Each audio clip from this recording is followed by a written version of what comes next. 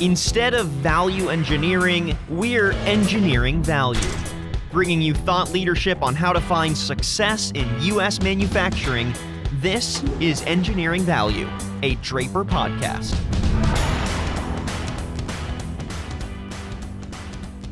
Welcome to Engineering Value, a podcast by Draper. I'm your host today, Tyler Kern. On today's episode, we're going to be talking about the importance of knowing your options when it comes to shading systems and understanding the various solutions that are available. And joining me today for this episode is Richard Wilson, architectural consultant for solar control solutions at Draper. Richard, thank you so much for being here. It's a pleasure. I'm pleased that I can do.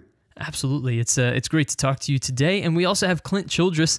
He is the product manager for solar control solutions at Draper as well. Clint, thank you for being here. Thank you, Tyler. Absolutely. So, Richard, let's start off here. Just what are some of the factors that need to be considered when it comes to finding the right shading solutions for a particular space?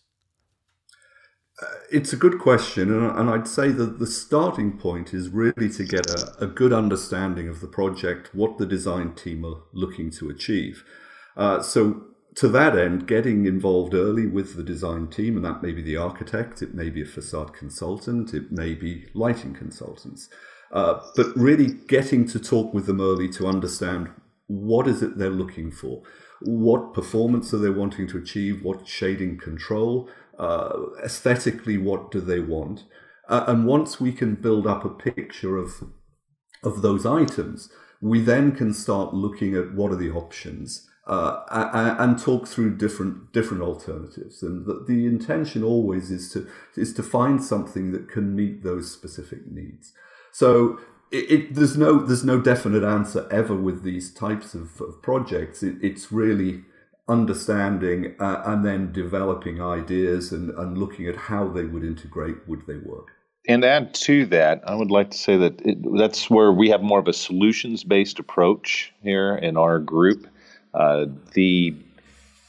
We're not selling a product that we're trying to fit into every situation. As Richard mentioned, we listen, we try to understand what are you going for? What are the issues? What are the achievables, aesthetically, performance, and then provide a solution that is customized and fits the project and the needs. We're not trying to take a product that we have and sell it to every single situation. We're trying to listen and provide a solution to fit the situation. Right, and I gather from your answers just that that there isn't a one-size-fits-all solution, but that's kind of the beauty of it. It's walking through and understanding, okay, what are your needs? How can we meet them? Not necessarily with something that is a product right off the shelf, but in crafting a solution that really works for each particular customer, right, Clint? So it's kind of about that journey of finding what works best for them. Correct. Draper has a full line of shading solutions that we supply day in, day out for bid work. That's in the price list. It's on our website. There they are. They have specs. They have details. And when somebody comes to us, we first try to see what standard products fit, and then we build from there. If there's not a standard product that fits, it's trying to create a solution, whether it be modifying a product, bringing in a partner product, or doing a custom design build. So, Clint, I was wondering if you could just walk me through that process that you go through with clients. What do those conversations look like as you determine their needs and what they're looking for specifically? A lot of it is, as Richard mentioned, simply listening. What are you trying to achieve here? Are you trying to achieve glare control, heat control, an aesthetic that fits the design, a combination of different things? And then it's building from there. What are products that we know of that can reliably work in this situation? And then we build up the solution from there. We generally try to propose several solutions if we can, if there are several solutions to a situation, to give everybody an opportunity to decide what they like, what they don't like. These projects that when we work with the design team, can take place over a period of months. It's generally not one conversation, then we have a solution. Mm-hmm. This might be a months-long approach, and why we want to be involved early on, because as the design changes, the solution may change. Richard, is there anything you'd like to add to Clint's answer there, just about that process you walk through with clients? I think he's picked it up pretty well. I was going to move on to just to give you a flavour of that with a specific project. One that we completed last year, not a huge project, but I think it sort of shows the sort of the way the processes work. And this was a project just outside Denver. It was a tower, and it had on two sides, on the east and west, it had very large semicircular arch windows. Very big. They had a diameter of perhaps a radius of about 25 feet. Great views, particularly on one side to the Rockies. And the client, the people who were on that floor of the building, wanted shading because there was a huge amount of light coming through. The system they had previously had been installed a long time ago, was no longer working. So they were looking for a solution. And they had some fairly clear ideas of what they wanted, the most important being that they wanted to have an unrestricted view when they didn't need the shades in place. They'd approached a company. They had put in some systems which were broadly speaking a regular series of roller shades pulling up, didn't fully shade the window, lots of cables and so on. They weren't happy with it, and so we then looked at it and said, well, what can we do? What is the best approach? Draper didn't have a solution, so at that point I turned to one of the partner companies that I worked with, who I knew had done something on a far smaller scale. I went to them, said, look, this is what we're looking for. This is what I'd like to achieve. This is what would meet the client's requirements. Can you provide some assistance? Can we work together on it? To cut a long story short, we ended up with systems that are almost like giant fans that sat down at the bottom in a recess and then could move up and track around the window, creating each one covering half of the circle, or the half circle, so a quarter circle with each system. So ultimately what they ended up with was a unique shading system, one that gave very good light control when the system was deployed, but when it was retracted, there was nothing there, and they had their views to the Rockies. And so that's really the process that we like to go through. It's very much what we said from the outset, understanding the needs and then looking for the appropriate solution to get it to work. Yeah, that's a great example, and really just drives that home, that desire to find the solution that works best for each client. And Clint, I'm wondering, Richard was just mentioning, some interesting maybe architectural features of certain buildings. Are there any architectural trends that are really driving the need for customer solutions right now? Just whether it's unique shapes, unique builds, different things that people are prioritizing. Just kind of give me an idea of some of the trends right now and how that's really driving the need for these solutions.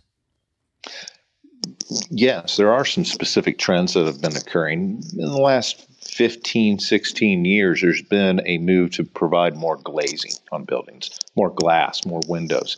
So as the increased amount of facade becomes glazing versus a hard structure such as concrete or brick, but we have greater amounts of glazing on buildings, that creates more issues with glare, solar heat gain, and a shading strategy has to be implemented on these projects. So that really opens the doors to provide solutions, because as we see the amount of glazing increasing, that means that the amount of shading has to increase as well.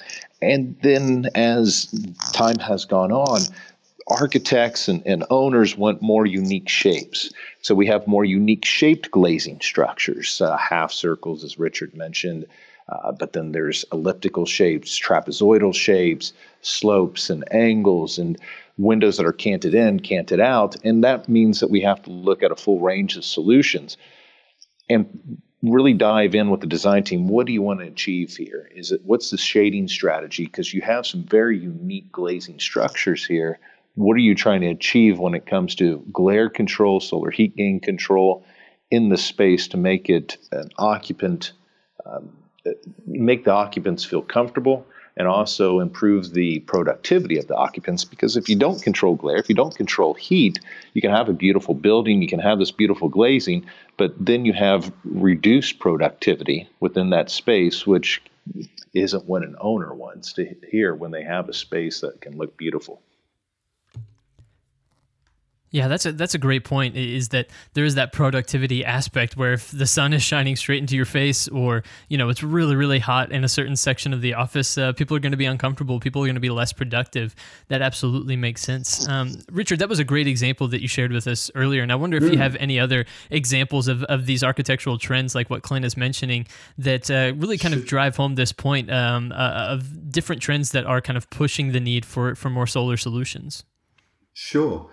Let me pick up just very briefly on a couple of them. One that we're working on at the moment, large structure, new build, as Clint said, lots and lots of glazing. They have some spaces where between the columns it's 50 feet, and the glazing goes 20 feet high on one floor, 30 feet high on another floor. And there they're wanting to both have high levels of light exclusion, but also general solar control. And because of the structure of the glazing, they want a single system to shade each of those areas. So we're looking at a system that's 50 feet wide, 30 feet tall, with, again, as the previous project that I spoke of, when the system is retracted, there is nothing there. No intermediate side guides, no cables, nothing at all. So that's an example of big, big areas.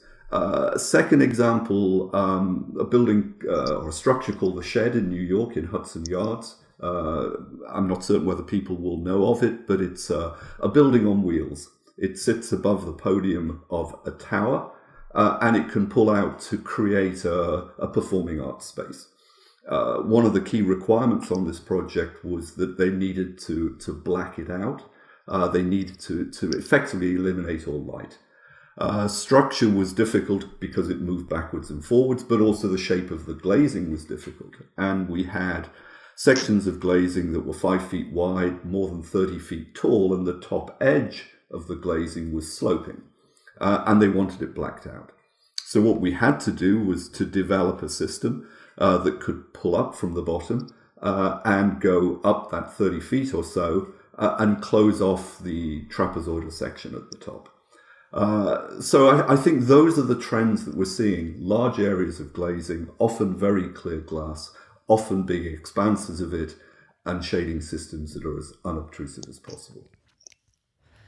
Right, and having those solutions that can meet those needs, I think, is it speaks to what Draper is able to create. It speaks to your manufacturing capabilities. So, Richard, can you give me an idea just of some of the range of products that Draper provides that you have available to customers and clients? Obviously, building custom solutions is part of that, but just give us a sense of the wider range of product offerings.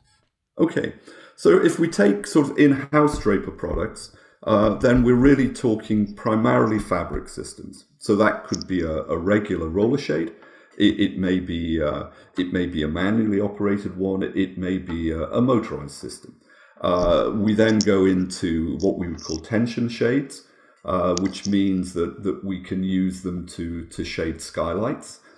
We can alternatively have them, as I described on the project at the Shed, pulling upwards, so what we would call a bottom-up system.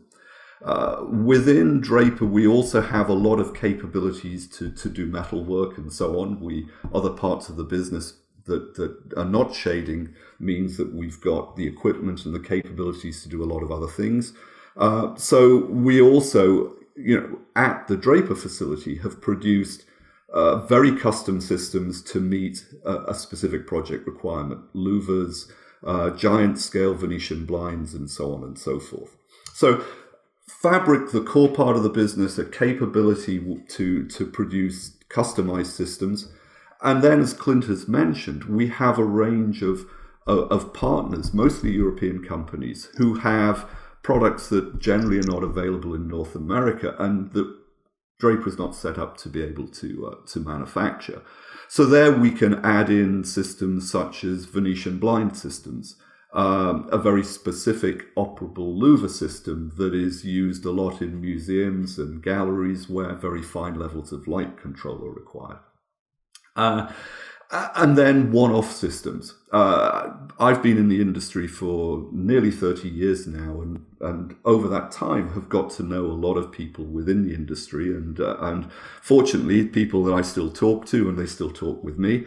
And so what it does mean that I have quite a large address book of people that I can contact when these unusual situations arise.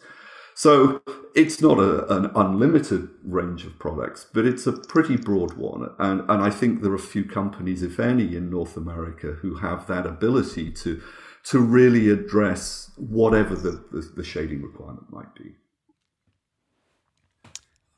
Clint, is there anything you want to add just on the product offerings that Draper provides? Yeah, I think that, as Richard mentioned, there's both fabric systems that within our group that we're able to provide that come from a lot of production here at our facility in Spiceland, Indiana, but then also fabric systems from European partners, as well as metal systems that can be produced here, metal systems that are produced with our partners. And these systems can be exterior as well as interior. We're not just limiting our shading solutions to the interior of a building. Many projects we put them on the outside of the building because that makes the most sense for the strategy that they want to have and for the performance that they want to have in shading for that facility. But what we really want to do in our group is listen, design, and provide the right solution for the project. So, Clint, one of the things that I wonder is if people are fully aware of all of these, all of the various solutions that you can create, custom solutions that you can work with customers. Is that something that typically surprises people when they find out, or do they typically have in their minds just there are a set amount of products and we have to somehow try to choose from these products? And is there an education process that goes into it to inform the clients and inform your customers on what exactly is possible in this area? Yeah, there's a huge amount of education because it comes down to people don't know what they don't know a lot of times. Right. So people haven't even thought of shading in a particular fashion because they've never seen it. They've never been exposed to it. Exterior shading is one of those things that I mentioned before. You don't see a lot in North America, so a lot of architects, designers are not thinking in that way when it comes to shading solutions. So when we can get in front of them and talk to them and propose solutions that they may not even thought of before, such as some exterior shading solutions, it really opens them up to all the different shading systems that are out there. Fabric, metal, interior, exterior. People, they only really know what they know. And so what we try to do is expand upon that, show them this broad catalog, these pictures of projects, these solutions that we have brought to the table, and let their imagination run and let them think of all the different things that could possibly work on their project. I think the first thing, just to pick up, is it's actually very rarely that we're in the room with our customer. Mm-hmm. We have this slightly odd situation that really what we're doing is working almost exclusively with architects and design professionals. So we like to have an involvement with the end user, the owner of the building, but often we don't. So we're talking with the design team, and there are sort of two main areas. I mean, sometimes we'll go into a design firm, a firm of architects, and we'll present to them. They have a requirement to get credits for their continuing professional education. And so they would they like to have people who can come in, can talk about different parts of the construction process. So one element of what we do is to do those sort of more formal presentations and there talk about. Often it is about this whole area that Clint mentioned of exterior shading and sort of talking about why that's worth considering and put the shading system on the exterior. We cut out heat gain before it comes through the glass, which means that we can reduce air conditioning requirements, we can improve thermal comfort in the space, and so on. So one element is talking sort of general strategy, and then normally developing into the sort of products that are available in the marketplace, how they work, what their benefits are, when they should be used or considered. So one side is that more formal side. The other side is And the one that I prefer is project-based, where you come in to see an architect or a facade consultant to talk about a specific project, and then it's a far more focused conversation. It becomes one of really working together. I often regard ourselves as being sort of the unpaid consultants on a project. Our gain is that if we can ultimately win the project, but I like to be involved in that conversation, because I think that we've got a lot to contribute. We can give advice, we can assist the design team in really understanding what can be done, what can't be done, and then how they can integrate that into their building, get it to work, get it to be seamless. Mm-hmm. In addition to the shading systems, and we haven't mentioned this, I will flag up that the other side is how these systems operate and how they're controlled. So control systems are also incredibly important to make certain that a shading system works effectively. So if we're talking about, let's say, an operable Venetian blind that's installed on the exterior of the building, it can go up, it can go down, the slats can tilt. To get that to perform optimally, we therefore need to have a control system that can monitor where is the sun, or is there sun, knows where the sun is in the sky, can determine whether the sun on the glazing and therefore whether it needs to be shaded or not. And with a Venetian blind can then determine what sun angle the sun angle is, and therefore what angle the slats need to be set to. So in addition to talking about the shading system itself, it's how does it work? How do we optimize it? And then we may need to start talking with the electrical consultants on the project, because we now have to integrate all those control systems and all the wiring requirements into the other elements of the building as well. Often that might involve integration with a building management system or a building automation system, so that the system, the building brain can get information from our systems about what they're doing, where they're at. If needs be, can send instructions across. If there's a fire, for example, they may want the shading systems to retract. So it's a pretty broad area, and I think the project side is the fascinating one, because it's really getting into what you need, how can we get this to work, and at the end of the day, how we can make this a cost-effective solution that's going to meet your needs. Right. Well, I think from this conversation, it's clear that you have so much expertise in this area and a lot of knowledge and a lot of ability to help clients with their shading needs and help them find the right solution that works for them. So Richard Wilson and Clint Childress from Draper, thank you guys so much for joining me today on this episode of Engineering Value and discussing this. Tyler, thank you. Thank you. Absolutely. And everybody, thank you for tuning into this episode of Engineering Value, a podcast by Draper. Of course, we'll be back soon with more episodes of the podcast. But until then, I've been your host today, Tyler Kern. Thanks for listening.